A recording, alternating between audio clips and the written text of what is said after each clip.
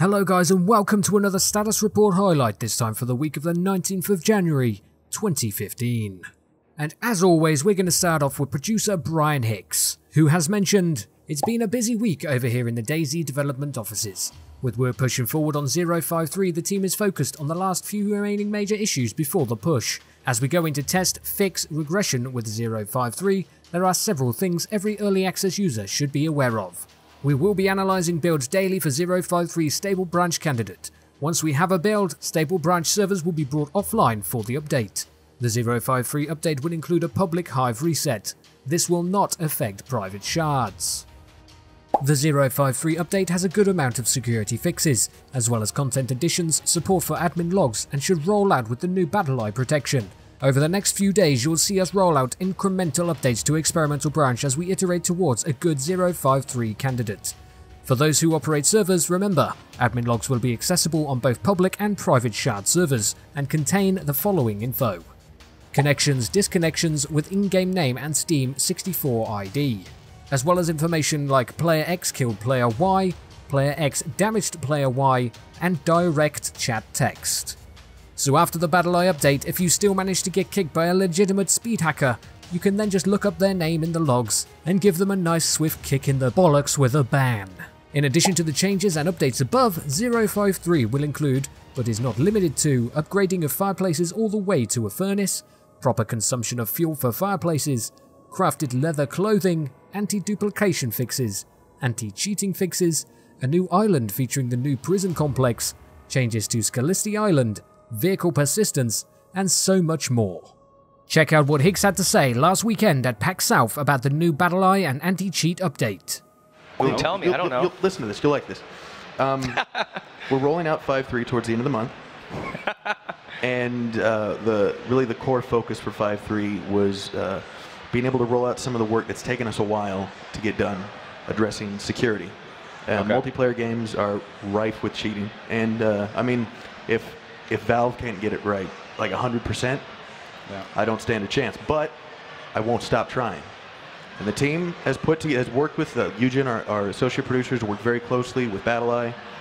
Merrick, our lead programmer, has constantly been working on tracking down with our security team known cheats, known vulnerabilities in the current build. And 5.3 should roll out with, fingers crossed, everything's working right now. When I left the office, the more active scanning Battle Eye deployed. Awesome. I got word from the QA testers that mostly focus on cheats, and they said that every known cheat that they have purchased or tracked down, either public or private, does not operate under the new Battle Eye system. That's awesome. And every known major security vulnerability, whether it be people forcing you to do stuff and such, was patched a couple weeks ago, but obviously we have to wait for the major update. So, you know, I'm fully aware that saying that we're approaching this head on, well, might be a challenge to those that like to cheat in games. But like I said, I've got no life outside of DayZ, so I will continue with my team to make this a core focus. But the important thing to understand with this is that as we create DayZ around moving from legacy RV engine into our own engine that is, you know, being kind of has to be built on the side. You can't just put it in and say, oh, it'll kind of work. Like an engine needs to function properly. As this gets modularly moved in,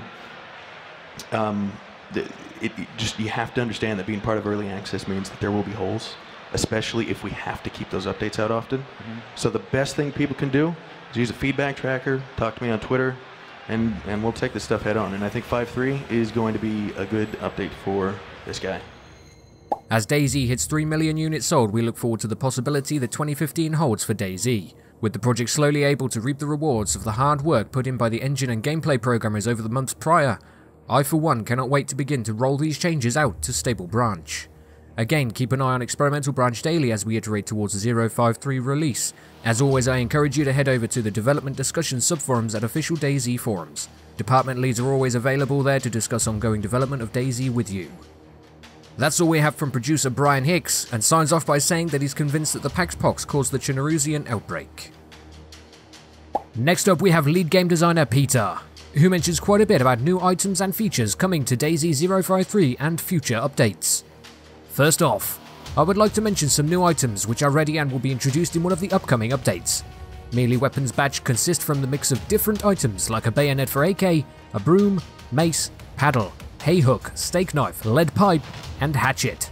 We did intermit firearms too, and you can await FN trombone, which can be disassembled into parts to save your inventory space, which makes it a perfect firearm for those who wants to carry a second firearm directly in their inventory. And then there's the flare gun, which was waiting for some time to be configured as we didn't have possibility to attach the new light source to the projectiles till now, which means that now you are free to light up a surrounding environment or use it as a signal for others.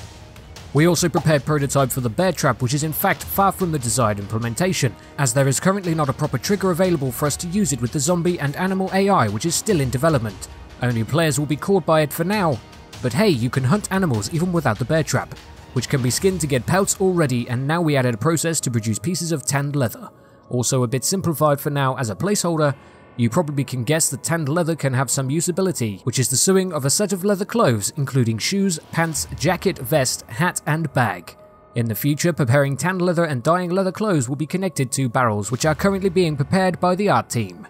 As counterbalance to the recent addition of the craftable clothes, we have also added brand new quilted jacket, and in the future it is very possible that the down jacket will be pulled down from the loot tables, as it has plenty of clipping issues due to its mass, and it will be replaced with the quilted jacket. To please those of you who fell in love with cultivating plants, we added a new plant which yields one of the most loved vegetables, the zucchini. Peter then finishes off with, well, I almost forgot to mention a new group identification, which is naturally optional and can be used to form clans, teams, or just stand out from the masses. Armbands. They are created through crafting and comes in different easily recognizable colors, and they are fully visible directly on a player's arm. I'm glad we are pushing customization of characters further down the road, and I can assure you that we are not stopping here. That's all for the status report this week for the 19th of January 2014. But I have got a little extra for you guys. From lead artist Chris Torchia. Many of you have heard of the new zombie templates. The plan with these is to produce a zombie doll, which we can have an artist dress up with various survivor clothing and bake to a single texture on an optimized mesh. This would increase the amount of visual variety without impacting performance if when players see large amounts of zombies at once in the same scene. This approach also creates an opportunity to introduce some degree of variety to the zombie bodies themselves. And there we are folks, there's the extra little bit for you guys as a treat. I hope you enjoyed this week's status report highlight. As always, all links will be in the description, which includes the full pack self-interview with Brian Hicks and Sacriel, the status report, which I always recommend you read in full for the most amount of information that it holds, as well as for DayZ TV for all your latest DayZ news and information. And for now, I'll see you peeps next time.